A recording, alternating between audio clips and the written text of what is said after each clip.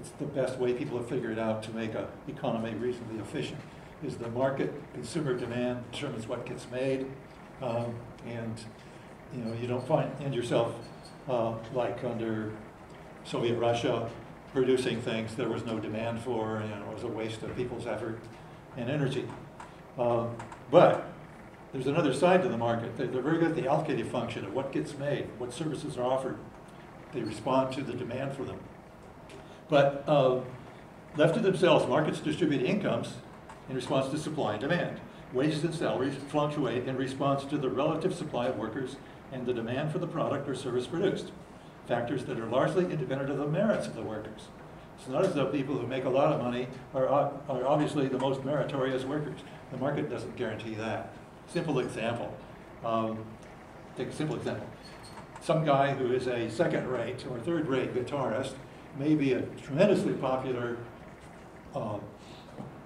rock concert fan.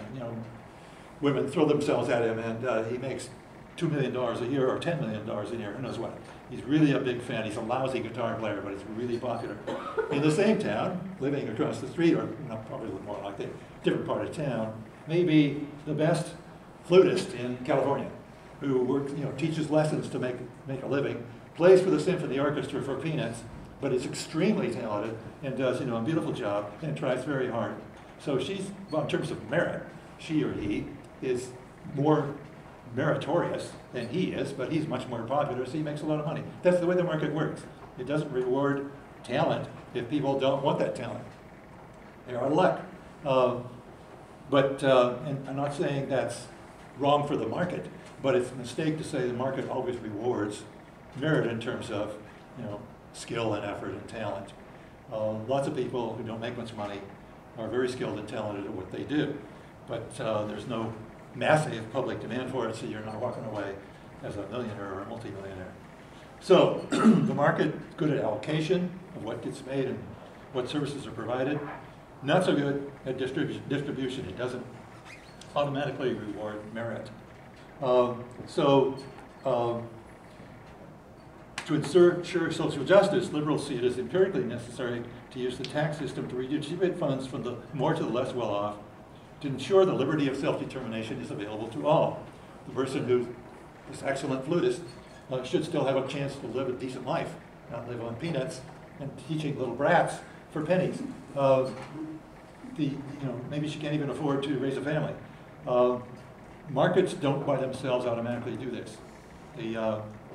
So to capture the positive liberty, the self-determination part, and the market's not automatically doing this, liberals don't have a problem redistributing money from the more well-off to less well-off to some degree. There have to be restraints on it, to guarantee people a minimally decent life and a chance to live a rewarding life. The markets can drive people into utter poverty, totally unregulated. Look what's happening. Why has all these industries gone to China? Because you can pay 20 cents an hour to have somebody assemble your electronic product and not worry about unions or anything else, and ship it back for a handsome sale price. That market transaction is not rewarding those workers proportional to their merit. It's very tedious work. I'm sure it's maddening. They work long hours under insufferable conditions, sweatshop labor, that kind of thing. It's hardly rewarding those workers proportional to their merits. So liberals would certainly be opposed to that. Finally, there are other problems with libertarianism, as there are problems with liberalism, I'm not saying that have gone unmentioned here. Most notably, their deafening silence about the vital role of public goods and the public interest in any well-run state. It's not clear to me how a hardline libertarian and conservatives that go along with it would finance things like national parks, national forests, museums, public works, waterworks, massive infrastructure projects, big dams, and so on. They pretty much have to be financed, if they're financed alone at all by the government, but they are public goods. They're supposed to benefit everybody.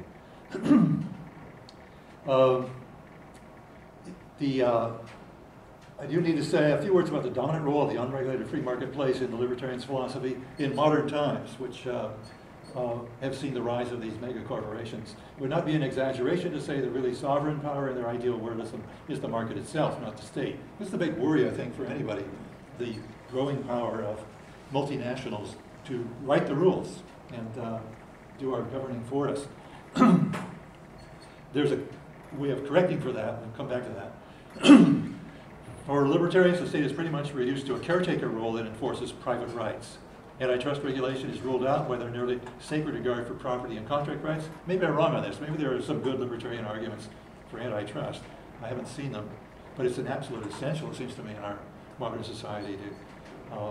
It's absurd to have these banks that are too big to fail and still say you've got a free market. That's the opposite of what a free market is.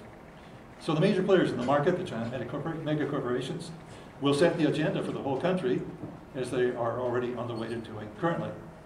If allowed to continue, public education, both K-12 and university level, will go by the boards, despite our having had the best in the world in just a generation or two ago. Public service will disappear as a career option. Huge mass media corporations, having captured radio and TV some time ago, will go to the internet. There's a huge force to do that. Watch out for that one. They're itching. Groups like Verizon and AT&T would love to control the internet and dictate thereby much of its content, or at least limit access to its content to major advertisers. You have to pay more to get the good stuff. Huge mass media corporations, an unregulated banking industry will go through endless cycles of boom and bust, such as we are currently experiencing. The effort to regulate the banking industry so far pretty much seems to be a failed effort. They haven't corrected the problem. Agribusiness will drive off what is left of the family farm, and with it, honest long-range stewardship of the land. Without a state capable of governing in the public interest, the land, air, and water will be polluted to unsustainable levels. Workers will suffer greater reduced rights in the workplace, and consumers will not know the hazards of what they're buying until it is too late. Social Security will disappear, and effective national health care system will never come to be. There will be a few winners in this dystopia, but a vast majority of us will be losers. You may object to that, but that's my scenario of what's going to happen if we alternate to libertarians. So, objections, comments? Think I've exaggerated? Missed the boat? Yeah. What's the difference, I guess, between like conservatives and libertarians?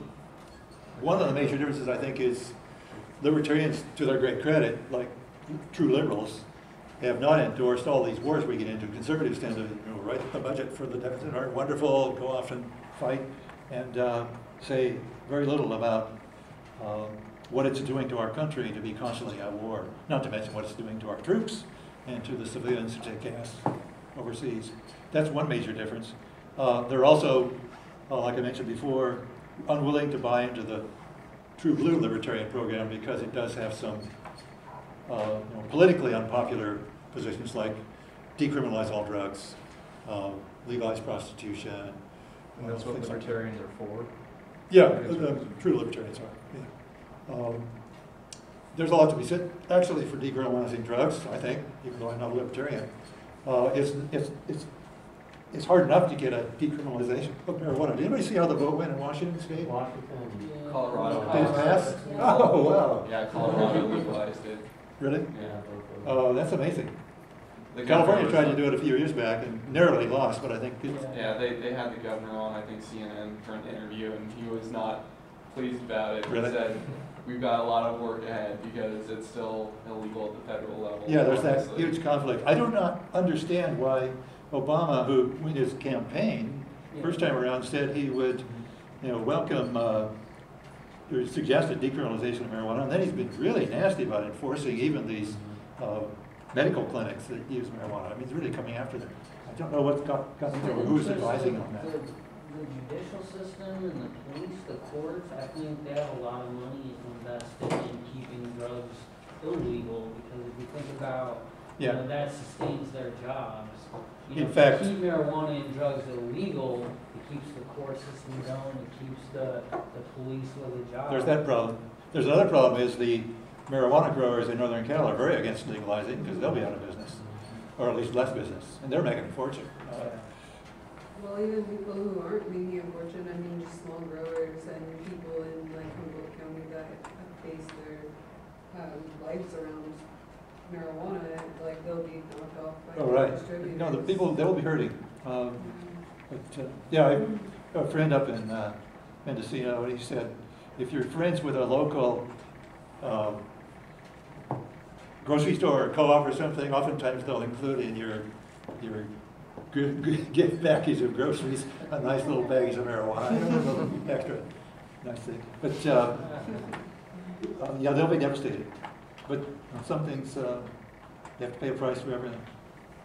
But like I say, I think there's a lot of common ground and a lot of conservatives, even though they wouldn't admit it, between their position and libertarian on the basic economic thing. Again, I may be ignorant of some good libertarian argument on why aren't they going after, because they like the free market as well. But the free market, the way it's supposed to work in the economic textbooks, does not include monopolies and oligopolies like we're so dominated by. These huge corporations, agribusiness is terrible, and there are 4 corporations control 80% of the food supply. It's absurd. That's not a free market. Maybe they have some good answers there. Admittedly, they're so powerful politically, the huge corporations, it's very hard to try to deregulate them. Reagan sort of gave up on any kind of use of antitrust, and I haven't heard a presidential candidate since advocate for it. But maybe someday we'll get back to that. Maybe it's just something we have to approach differently, that they're too big to break up and we have to do something else. I don't know. But I think it depends on how the corporations get to be so big and so monopolistic. I mean, one route is, I guess you could, if you're really big, to eliminate competition, you implement regulatory factors and sure. legislation. I mean, I think it's the dark side of capitalism. I mean, I'm for capitalism as long as it's done right. But a dark side is if you're a corporation in the capitalist system, you would love a monopoly because you don't have to worry about risk and you can charge what you want. So there's this constant tendency, especially for large corporations, to get larger and control more of the market. The absurdity sometimes of, like, the Obama administration did this huge bailout of Wall Street, and they took some of that money and bought other banks. They got bigger. I mean, what's going on here? That's crazy. not a free market system when you're No. bailing out big corporations. Right. I'd have to argue though that there may sometimes be good monopolies that arise based on consumers who are reaping benefits from the low price of the products that they're selling. But and if they're low, as long as they're not implementing any kind of laws or regulations to prohibit competition entering that marketplace, I see nothing wrong with a monopoly who's only benefiting consumers. But if they're for-profit monopoly, sorry, go ahead. What industry can you think of that is characterized by a monopoly where consumers enjoy low prices? I can't think of one. Walmart. Walmart actually doesn't have low prices. They just have one, and then all the rest of them are. Well, they did before they got hit with predatory pricing back in the 90s. What do you mean they priced their own brand lower than the rest? They'll have like one brand they'll show like at the beginning of the aisle that's like really low, but everything else is marketed like really high. And so you think that you're getting like super low prices for everything, but really only one, the cheaper, non-good quality one, is the cheapest one. Yeah. Target actually has the low prices now because of the price gouging hit that Walmart took in the 90s, but they were on par the lowest offering for food and groceries for especially inundated areas that had no markets but just had a lot of people with no food, like in Louisiana especially. Walmart's like a big player. The mom and pop shops couldn't keep it for the people who wanted it. So a lot of my family live in Walmart, and whether that's their conditions arguable, but it would be their life would be unmanageable otherwise, especially for basic things. So in some areas like in California where you've got a lot of people and there's a lot of competition, it's easier to say, oh well, screw you, Walmart, I'm going to Trader Joe's, because Trader Joe's has got good prices, almost up to Walmart, but the people who engage in those transactions and buying have just as much dictation, not dictation, they have enough authority to dictate what company is going to receive that monopoly by their buying. And if the government steps in, they give that power innately to them by cutting them. So you've got the consumers' need, the government's need to regulate them, and then the profit motive for the company that is doing it. Yeah. And you put those together in that, and you sometimes get a bastardized crony capitalism. Sometimes you get the consumer winning out, and then sometimes you get the banks, as for example, getting all of it. So what we're really looking for is to move the meters so we can have our mixing console make the best sound of our economics rather than just having one factor be the sign-off for all of it. You could be big and not necessarily want to keep growing if you're a nonprofit, because the incentive to grow is the fact that you'll make more profits. And so a for-profit corporation almost naturally wants to grow. But there are big organizations like Kaiser. Half of Kaiser is nonprofit. The hospitals, the employee part, the doctors and nurses, I think is a for-profit part. But the hospitals don't, they tend to be much less expensive than other competing hospitals like Sutter and Mercy and so on, because they're nonprofit. And there's no incentive to constantly find ways of gouging people by growing. They're quite efficient, in fact. And there's a lot to be said for a growing list of industries where nonprofits have a role to play. But they're, in the economy as a whole, they're a pretty small portion. I don't know the ins and outs of where they might work best. But the absurdity of absurdities is the desperate city who, for money, sells off their water system to a private company. And surprise, surprise, they double the price of water.